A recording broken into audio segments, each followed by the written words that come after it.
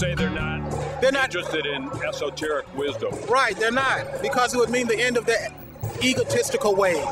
It's a threat to their egos. Could it be that the esoteric wisdom is somehow phrased in a way that doesn't seem very practical? Sure, exactly. That's it. And also, it could be phrased another way, right? Well, or why not? They would have to be willing to come to the conclusion that they're not living right, and most people aren't. They think they're living right. They think they know the true meaning of happiness. Well, everybody probably agrees that there could be a few touches. They could touch it up a little bit because they're doing that every day. They're trying to repair their life, right? But yet they somehow believe that admitting that I'm bankrupt in my spiritual life, or whatever you want to call it, is somehow going to make it even worse. But what they want to do is they want to trade one opinion for another opinion. They don't want to leave all opinions behind and come to the true facts and the truth of what life is really all about. They want to go from being a Democrat to a Republican, or from a Christian to a Muslim. Those are human level opinions that really don't take you any higher in your level of consciousness. Somehow you have to give up knowing in order to find something new or something greater, right? Sure, you have to go to the great unknown, and most people fear going there. So you have to be willing to kind of experiment new territory. Yeah, just drop all your previous ideas of what you thought life was really all about, and most people aren't willing to abandon those. Yeah, but that's a big challenge. Isn't there a way we could ease into it? It's scary to most people. Isn't there a way we could ease into it? Well, you could, but it usually has to come from the person himself when they experience a severe crisis or an extreme suffering of some kind. That'll force them to want to see things differently. That's one way that lets them consider that, right? Yeah, or when you get so disillusioned with everything that you previously thought was a rightful way of doing things. You have to become so disillusioned. That means you're willing to shed your illusions and come to reality. So that's a very personal thing, because leaders of our society, they can't even afford to have doubts like that, because people will not keep them as leaders if they look doubtful. Exactly. And so then somehow people that are experiencing an internal crisis, they're not very persuasive to make a movement or anything. This can't be a movement. It's just a personal. It has to be a personal, on a personal level, yes. So somehow it sounds like that this is never going to really affect society, or it's going to be a long, long time. It won't affect the great masses of people, but individuals who are tired of themselves as they are will awaken to see that the only true change that can occur is a change in human nature, not a change in society. The great masses of people, they don't want the truth.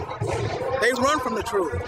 So now I've noticed that a lot of people that are seeking something new, or kind of feeling the pain of something old, don't feel like activating themselves in many ways. They kind of retract from society, and maybe even their internal energy kind of dissipates. It might even go to depression or something like that. Now, but I wanted to say this, that you asked how to make this Occupy into a teachable moment. Sure. So then for you feel activated, and I feel activated because I'm down here to make a difference. So then how does it get to a point where we can actually get kind of charged up and want to involve ourselves and engage? And where's that point where people don't want to engage or don't feel they have the power or the energy to do it? Well, when you're living a purposeful life, then that creates the energy that you need to pursue the goals that you seek. But you have to realize most people aren't living a purposeful life. They're living that type of life of quiet desperation that I think it was it Walt Whitman or Ralph Waldo Emerson spoke of, people leading quiet lives of quiet desperation, just living from invented activities.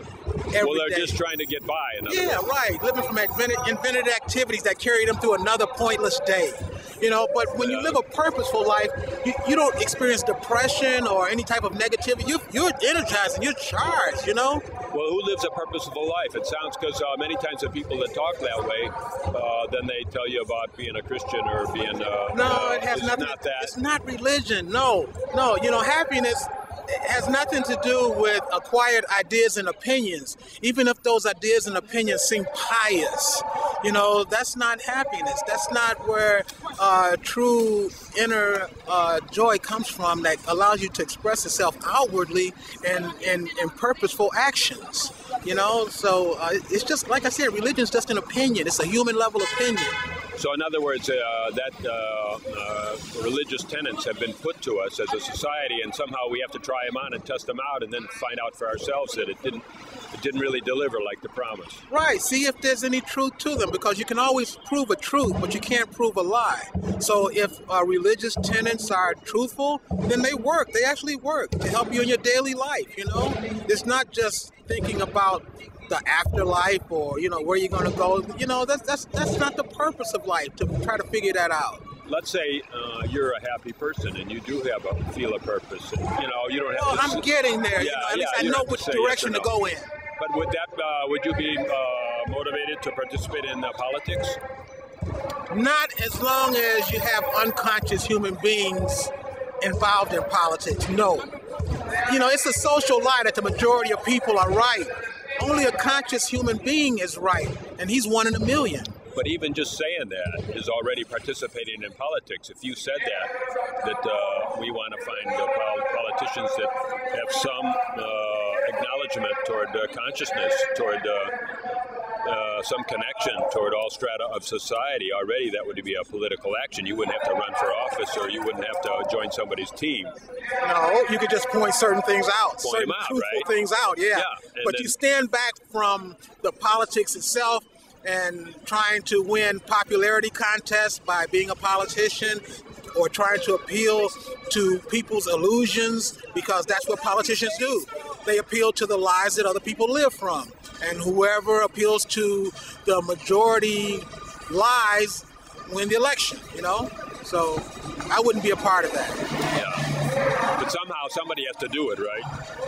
Because otherwise, that's our system, right? Yeah, that's our system. I think Winston Churchill said it, when he said that democracy is the worst political system around until you look at all the others, So, you need some type of system to govern people who can't live in self-government, so, yeah.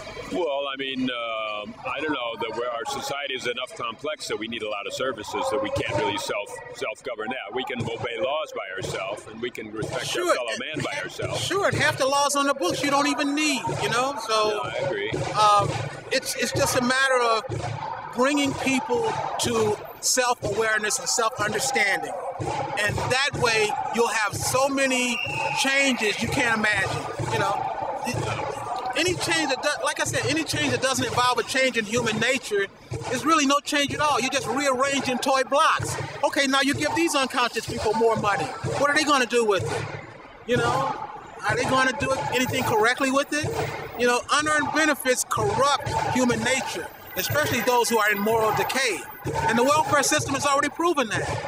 You just can't give unconscious, immoral people unearned benefits and expect them to do the right thing. No, but remember, the whole capital structure of our country is based on a certain institutions that say that banking and interest and dividends and all that stuff, and those create a positive feedback loop that keep building up wealth until it's bigger and bigger. Now, can you say that that's really earned, or is that just kind of like a side effect of an institution that we made? It's a side effect of a capitalist system, but it can be beneficial if the created wealth is used to benefit other people who have been disadvantaged or who have lost their way, But you don't give them permanent benefits. You don't keep giving them benefits week after week, month after month, So you don't do that. Yeah, but that's what we do. That's what we do, and because, for instance, capital gains tax is 15%, and tax on a medium income is 30%. 30%, yeah. So then, we're favoring wealth gap by double. Sure. The wealthier the rich are getting richer, right? Yeah. They have two economies: an economy for the rich and an economy for everybody else.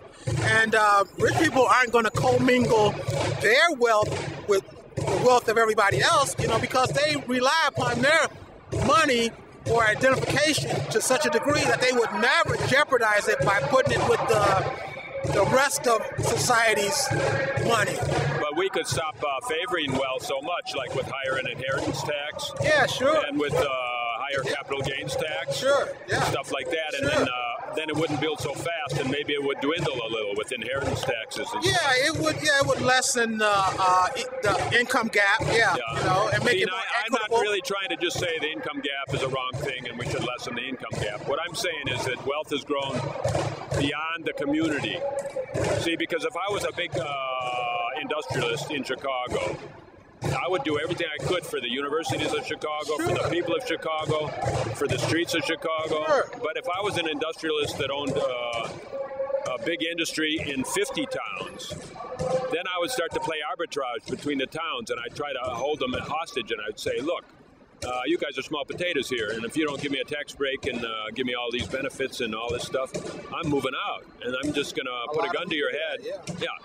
And then, anyhow, I want to move to a non-union town. Yeah. And blah, blah, blah. And so then when the capital outgrows the community is what I say, then it's gone too far. But, I mean, we don't have a system of natural breaks out for that. You know, we wanted capital because we want the communities to have enough capital, and those that are active in a community to have enough capital to modernize and keep up with changes in society, because they need liquidity and capital to do that.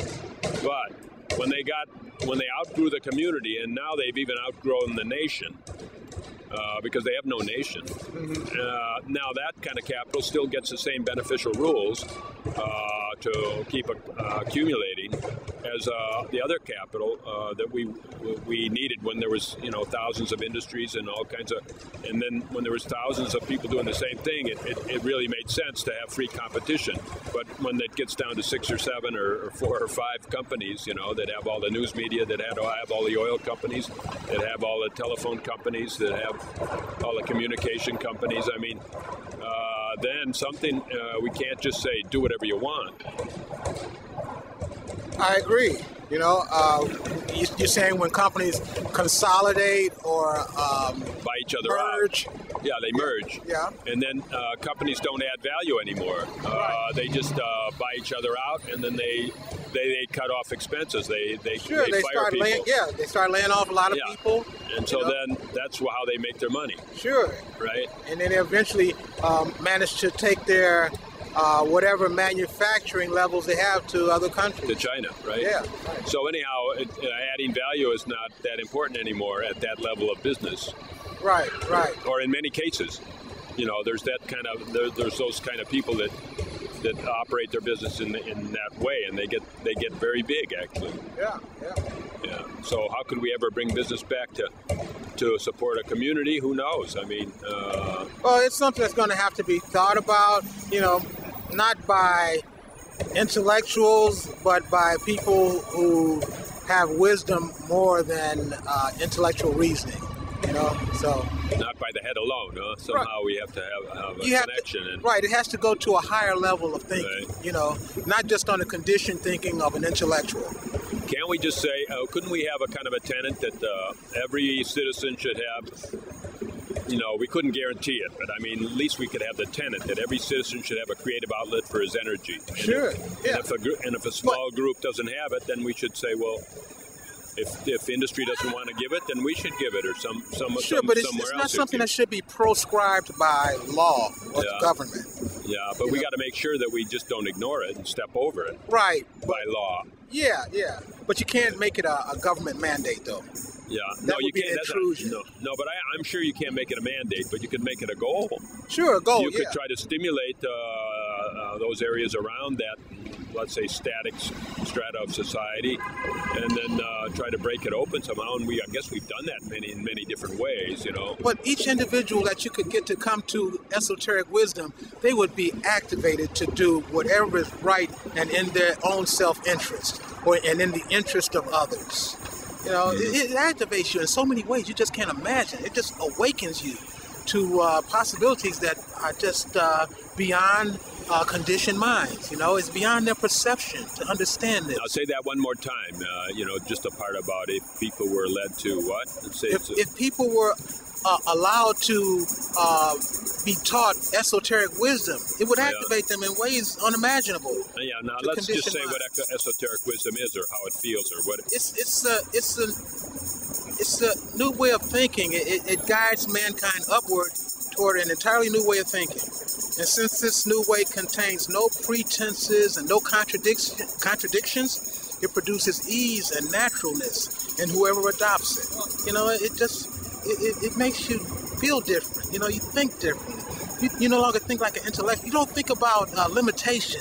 You know, it's sort of like Steve Jobs, you know, the way that he thought differently from the way that his co-workers and his employees thought. He said, no, you can't do this, you know? He said, no, we can't do this in 2 weeks. It's going to take us 2 months. No, you can do it, you know? That's why he had no real, you know, he was prickly toward people, and he just said, you know, you can do this, you know. You can do it is a message, right? Right. His mind was open because he didn't have the restrictions of conditioned thinking, you know. So it just changes you in ways that you can't imagine, you know. Thank you very much. Oh, okay. Thanks a lot. I appreciate it. Okay, All I do too. Take care. I'm going to look on your website, okay? Oh, yeah. Thank you. All right.